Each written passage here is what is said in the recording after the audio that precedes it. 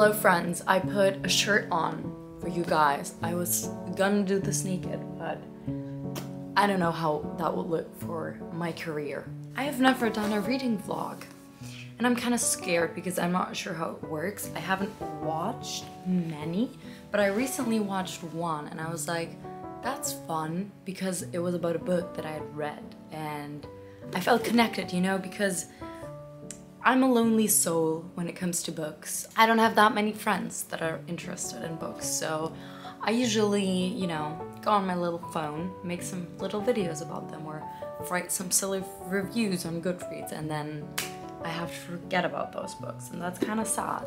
And I would love to talk more about books, but this is gonna be a very one-sided conversation, but I do hope that you will help me by overwhelming me in the comment section.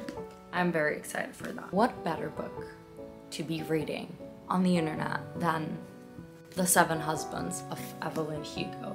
This book has been torturing the internet. It's everywhere, everybody loves it, and you know, I feel like a lot of people have read this already or need some motivation to read it, and I hope that will be me. I talked about this book in my last video for a little bit.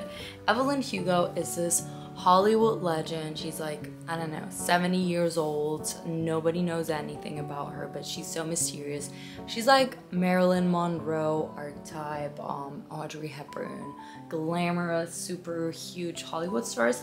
And she wants this super young, random journalist girly to write her memoir, and that memoir will make this girly rich. Like, she will sell it for millions and millions of dollars, and this little girlie is like, what the fuck, you are an icon, I am nobody. And I've only read I think like 30 pages or something, so I'm still fairly at the beginning, but I thought, let's do it.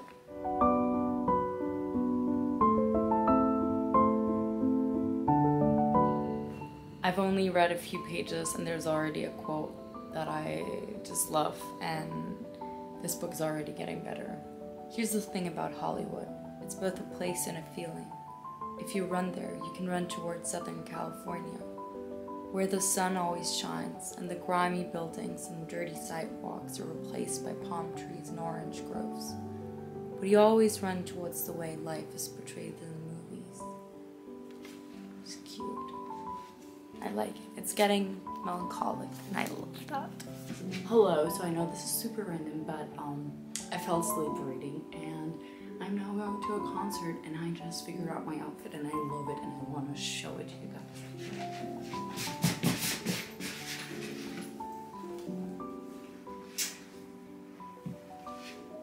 Like, look at the boobs. Happy Saturday. I spend my day doing the most boring and annoying thing that you could think of, and that is taxes. My whole floor is covered in my receipts, and I'm just feeling a bit like, because I haven't done anything for my taxes for this whole year, so I have to do 6 months worth of this. And I did it all day long. It's like 7 now. And I barely finished January. It's so sad. I have a friend coming over in an hour, and we're gonna kick together. We're gonna cook together. So I have a bit of downtime to unwind and relax and read. And that's what I'm gonna do now.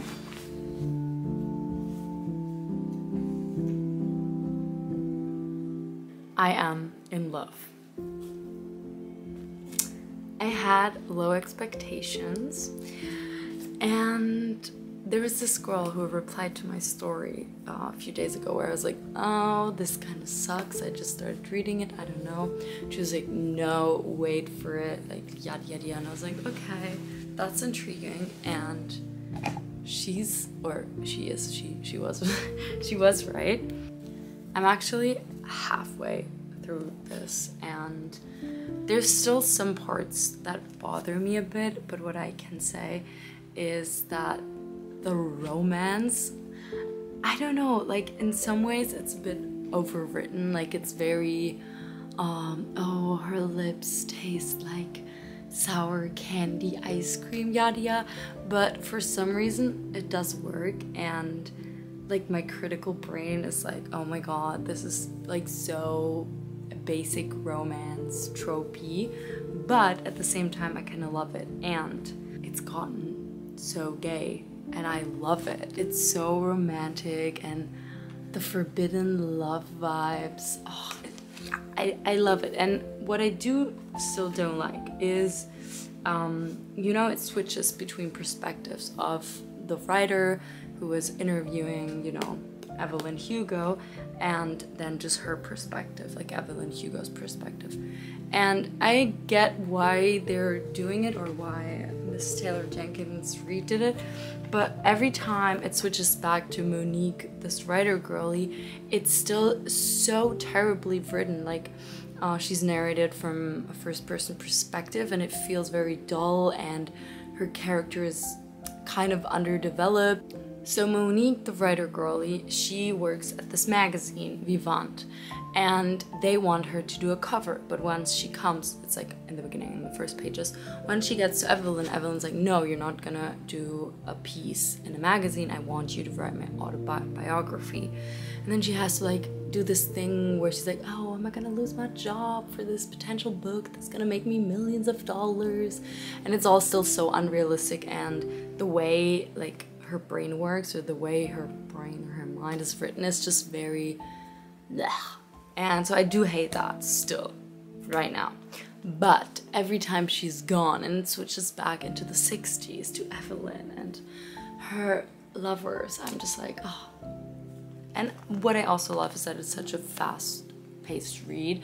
Like, I've read this in 3 sittings, and it was all 3 very non-motivated sittings, like just in between, okay, I'll do it, and kind of like not even in the mood for reading. But I start reading and it's just like, brrr, page turner. Hello fam, so I know I said this was gonna be a vlog, but honestly it's just me babbling and looking kind of ugly. I actually read on the metro today, but I didn't have my camera and it just would have been random. We're getting there. Look, we're really getting there. There's this huge question about why did Miss Evelyn Hugo want Monique, this random ass writer girly, to write her biography. And Evelyn Hugo, she said, wait, let me find it. Evelyn's mood turns a bit darker. I'm not a good person, Monique. Make sure in the book that that's clear. That I'm not claiming to be good. That I did a lot of things that hurt people, and I would do them over again if I had to. I don't know, I say. You don't seem so bad, Evelyn. You, of all people, are gonna change your mind about that, she says, very soon. And all I can think is, what the fuck did she do? What did she do? I have some assumptions, and one of them being that Miss Evelyn Hugo killed Monique's dad, because he's still dead. And honestly, like, after reading like almost 300 pages, it doesn't make sense that she would, but I'm still convinced that Evelyn is connected to her dad. Maybe I'm so wrong, and I was so wrong about this book in general.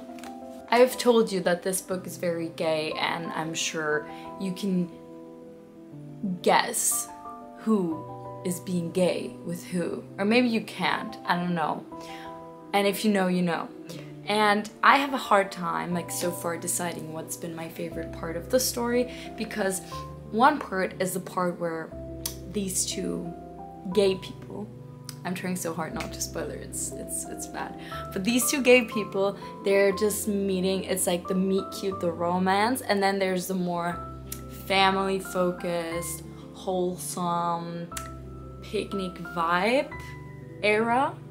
And I can't decide, because the second one is such a beautiful, like, modern queer family dynamic, but in obviously like a different time, and it's just very touching. So I don't know, but I do love this book. The truth is, it's not written very well, and I say this as a literary critic, but it's very touching, and the story is just so cute. Like, I feel like this would work so well as a Netflix show, and like, I'm reading it for the story, not for the words and the language, because as I said, it's written very basic. Friends!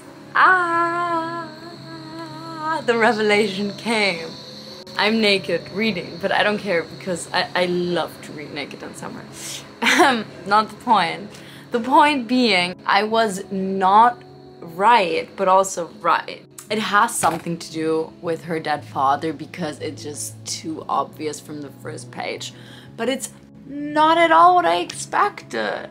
And I didn't see that one coming, like, at all, because of course in storytelling and writing you often have to, I forgot what it's called, I actually learned it at some point. It's saying plan and reward or something. So you plan something at like an early point in a story and then you reveal it later. It's basically how every Netflix show works.